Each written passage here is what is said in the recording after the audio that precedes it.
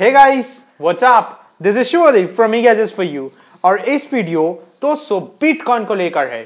अगर आप एक साल पहले बिटकॉइन में इन्वेस्ट किए थे तो शायद $650 पे आपको एक बिटकॉइन मिल रहा था, लगभग 35,000 रुपीस में। और आज के डेट में बिटकॉइन का वैल्यू है $16,000 एक बिटकॉइन का, लगभग 9,70,000 रुपए का वैल्यू है। दोस्तों अगर ये उतार ऐसा है या फिर इसका जो ग्राफ है ये इतना ऊपर जाता है तो ये बिटकॉइन है क्या दोस्तों?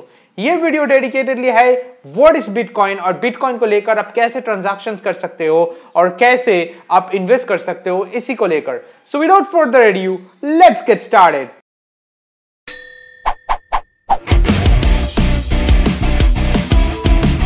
दोस्तों बिटकॉइन का शुरुआत हुआ था 2008 साल में। बाय 2009 सातोशी नाकामोटो बोल के एक सॉफ्टवेयर इंजीनियर ने ये बिटकॉइन का डिजाइन किया था या फिर प्रोग्रामिंग किया था। ये ओपन सोर्स सॉफ्टवेयर है वैसे आज के डेट में भी दोस्तों। हाँ, इसके बाद इसका जो ओनरशिप है वो किसी और को दे गया था, लेकिन वर्ल्ड वाइड डेवलपर फोरम्स में से अगर कोई आप बिटकॉइन में डेवलपिंग कोड इन्वेस्ट करना चाहता है, मतलब ऐसे देना चाहता है कोड्स अपना बिटकॉइन में, तो वो दे सकता है क्योंकि ये ओपन सोर्स सॉफ्टवेयर प्लेटफॉर्म है। अब बात आता है फाइनेंशियल ट्रांजैक्शंस के बारे में। दोस्तों बिटकॉइन एक क्रिप्टो करेंसी है। अगर बहुत आसानी से आपको समझना है तो मान लीजिए ये एक करेंसी है, लेकिन हाँ दोस्तों ये कोई कंट्री स्पेसिफिक करेंसी नहीं है। जैसे INR चलता है इंडिया में, USD चलता है USA में, AUD चलता है ऑस्ट्रेलिया में, ऐसे कोई करेंसी नहीं है। ऐसे ही एक करेंसी है जो कि वर्ल्ड वाइड एक्सेप्टेड करेंसी है, क्रिप्टो करेंसी है। लेकिन हाँ दोस्तों इसका जो वैलिडिटी है, मतलब इसका जो फिजिकल एग्जिस्टेंस है, अगर बोले हो आप फिजिकली आप देखना चाहते हो कि बिटकॉइंस कहाँ पे है क्या है, ये आप कभी भी देख नहीं पाओगे क्योंकि ये डिजिटल इन्वॉल्वमेंट है, एक स्यूडो करेंसी है। मतलब इसका जो एग्जिस्टेंस है वो सिर्फ डिजिटली है आपको दोस्तों। लेकिन हाँ दोस्तों अगर ऐसा है तो ये रिलायबल है कि नहीं, यहां पे दोस्तों एक बहुत बड़ा क्वेश्चन मार्क आता है, क्योंकि बिटकॉइन दुनिया की कोई भी गवर्नमेंट की ऑथराइज्ड करेंसी नहीं है और इसमें कोई लीगल बाउंडेशंस कोई भी गवर्नमेंट का नहीं है।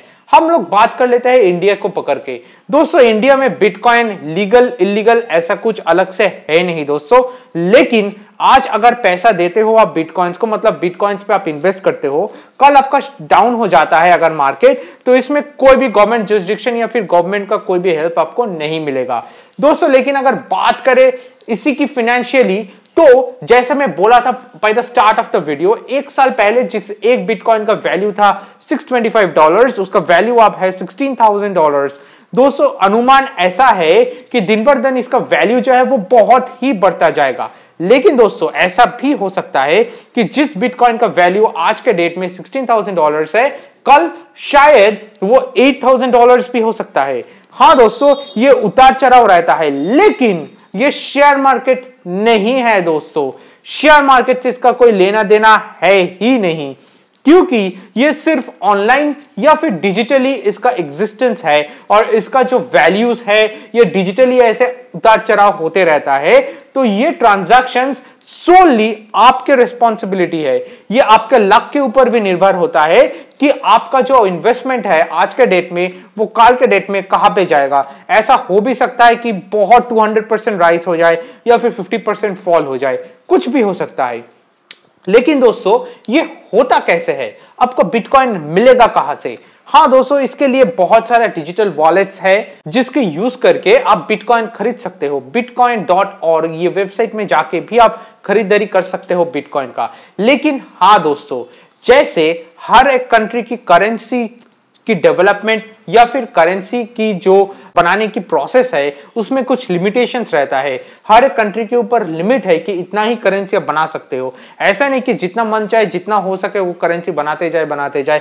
ऐसा किया जाए तो कोई भी कंट्री जितना भी उसके पास नेचुरल रिसोर्सेस है उतना सारा करेंसी बना देगा, तो ऐसा होता नहीं है दोस्तों। तो एक लिमिटेशंस रहता है, वैसे ही लिमिटेशंस बिटकॉइन का पर भी है। इसका कुछ लिमिटेशंस है, ऐसा नहीं कि अनलिमिटेड बिटकॉइंस मिल जाता है।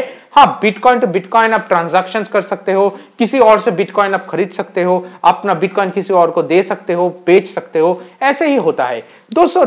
बिटकॉइन जो होता है ये डिजिटल वॉलेट है और डिजिटल वॉलेट जो होता है इसका ये पूरा दुनिया भर में ओपन एंडेड है दोस्तों।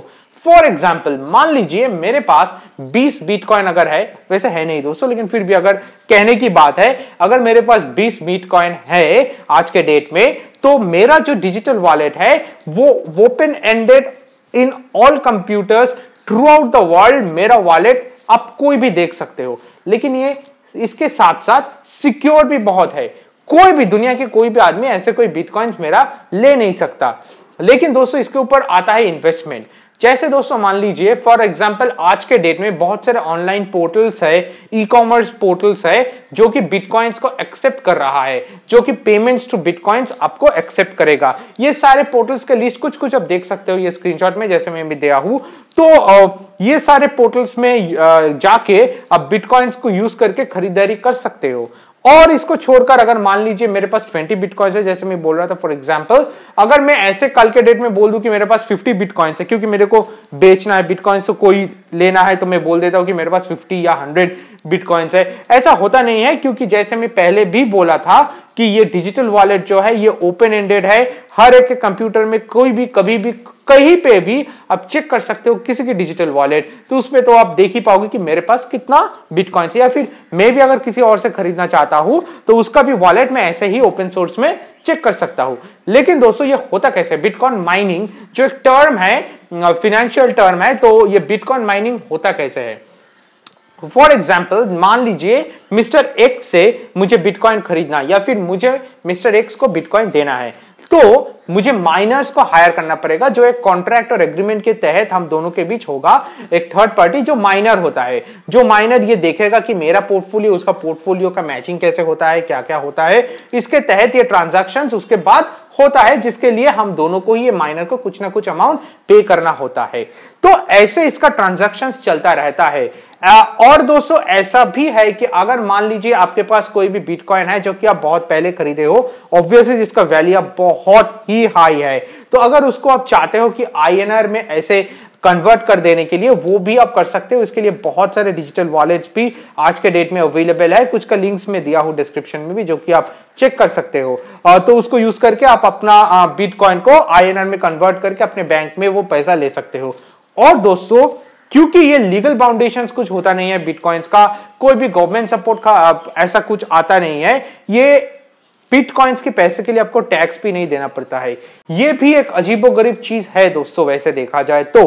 हाँ दोस्तों, तो बिटकॉइंस को लेकर ये बहुत सारा चीज ऐसे चलता रहता है, ये एक ट्रेंडिंग चीज होते जा रहा है। फिनेंशियल और डिजिटल प्लेटफॉर्म्स में बहुत सारे कंपनीज या फिर ऑनलाइन पोर्टल्स ऐसा भी आया है आज के डेट में, जो कि बोल रहा है कि पेमेंट एक्सेप्ट करेगा थ्रू बिटकॉइंस ओनली। क्योंकि एक ही चीज है दोस्तों, क्योंकि बिटकॉइंस का वैल्यूज अब ऊपर की ट्रेंडिंग की तरफ है, तो हर कोई चाहता है ये बिटकॉइंस में इन्वेस्ट करने के लिए। लेकिन ये सोलली आपकी जिम्मेदारी है, आपकी रिस्पॉन्सिबिलिटी है। कल के डेट में अगर ये फ्लक्चुएट होकर डाउन हो जाता है, इसको कोई भी support, legal support, government support आपको नहीं मिलेगा दोस्तों। ये मैं बार बार कहना चाहता हूं आपको। दोस्तों बात करें कुछ और मतलब ऐसे अजम्पशंस की या फिर कुछ रूमर्स की। ऐसे बोला जाता है कि गोल्ड माइनिंग जैसे होता है वैसे बिटकॉइंस का माइनिंग होता है। ऐसा कुछ भी नहीं है दोस्तों, ऐसा होता ही नहीं है। जैसे मैं पहले भी समझाया था कि इसके ऊपर भी कुछ रूल्स एंड रेगुलेशंस है, जिसको छोड़कर बहुत सारे अनलिमिटेड बिटकॉइंस का प्रोडक्शन नहीं होता है। हाँ, किसी और से आप खरीद सकते हो या फिर आपका बेच सकते हो, या फिर डिजिटल वॉलेट की यूज करके आप अपने लोकल करेंसी में इसको कन्वर्ट कर सकते हो दोस्तों। अगर आपका कोई भी क्वेरी है बिटकॉइंस को लेकर, तो वो आप कमेंट सेक्शन में डाल सकते हो। I will try to solve them and answer them as quickly as possible. दोस्तों आखिर में एक और चीज आपको समझना यहाँ पे जरूरी है, क्योंकि खासकर की वर्ल्ड वाइड अटेंशन की बात, इंडिया में भी बिटकॉइंस का यूज ऑलरेडी स्टार्ट हो चुका है। और दोस्तों यहाँ पर यह भी बात है कि बहुत सारे इलीगल एक्टिविटीज, मतलब जिन लोगों के पास टैक्स सेविंग का कोई तरकीब हो या फिर कुछ इलीगल अमाउंट ऑफ मनी आ रहा है, तो वो लोग भी ट्रेडिंग कर रहा है बिटकॉइंस में। ऐसे तो आप जान नहीं पाओगे कि कौन सही है कौन गलत है। लेकिन दोस्तों ऑब्वियसली अब इंडियन गवर्नमेंट भी कुछ ऐसे मतलब स्टेप्स लिया है, जिसके तहत मान लीजिए अगर आपको बिटकॉइन ट्रांजैक्शंस करना है, ये लीगल फाउंडेशंस नहीं है, गवर्नमेंट का कोई सपोर्ट नहीं है, लेकिन करने के लिए आपको तो कोई ऑनलाइन डिजिटल प्लेटफॉर्म्स में जाना ही पड़ेगा, या फिर आपके मोबाइल्स पे एप्स इंस्टॉल करना पड़ेगा। तो ये सारे मॉनिटरिंग गवर्नमेंट से शुरू हुआ है, जिसके तहत आप ये भी पता चल रहा है कि कैसे क्या क्या ट्रांजैक्शंस हो रहा है बिटकॉइंस को लेकर। तो ये सारे मेजर्ड स्टेप्स भी है।